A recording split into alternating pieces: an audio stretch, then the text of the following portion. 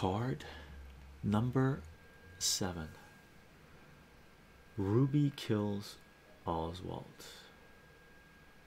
So many assassinations in the 1960s. Ruby kills Oswald. And this is Ruby Oswald. This is a famous video. The other assassination, right? One of the other assassinations. And this is check this out. This picture right here is when they were bringing out Oswald, and the hand here is Jack Ruby coming up and shooting Oswald in the stomach, right? And the police officers that were holding Oswald, they basically let it happen, right? They offered Oswald as a sacrificial lamb. And there's a lot of shenanigans with this as well. Beautiful picture, beautiful picture, beautiful painting, right? Let's see if we can get a good focus on this. There we go. Look at that. Absolutely beautiful. Wow.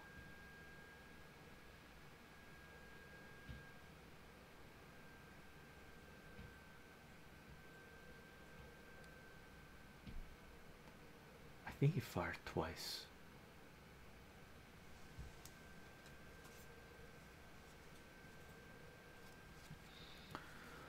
Ruby kills Oswald.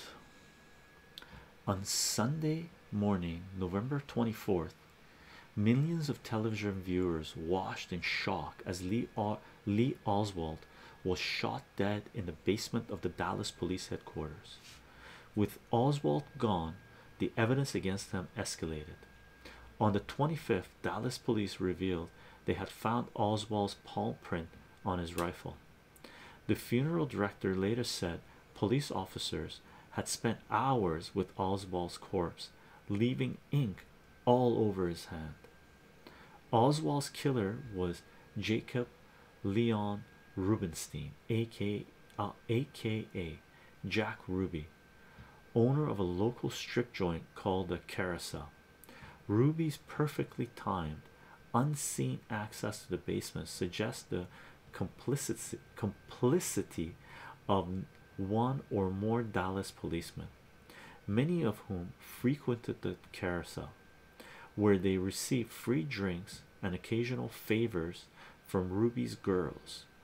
Dallas Police Chief Jesse Curry chose the basement route for Oswald's transfer to Dallas County Jail, despite early morning phone calls warning of a plot to kill Oswald. Quote, right there in the basement, end quote. To kill Oswald right there in the basement. The officer in charge of basement security was Lieutenant George Butler, whom Ruby had known since 1947.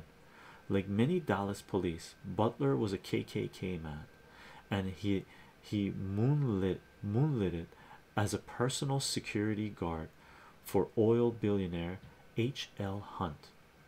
Moments before the shooting, Ruby concealed himself behind his friend of 11 years, Detective William Blackie Johnson. In 1963, Ruby's failing nightclub was for sale, and he owed $40,000 in back taxes. 3 hours after Kennedy's assassination, he went to his bank with $7,000 in large bills. He then closed his club, and for 2 days he stalked Oswald, visiting the police station several times before finally silencing him. He had someone made Ruby an offer he couldn't refuse.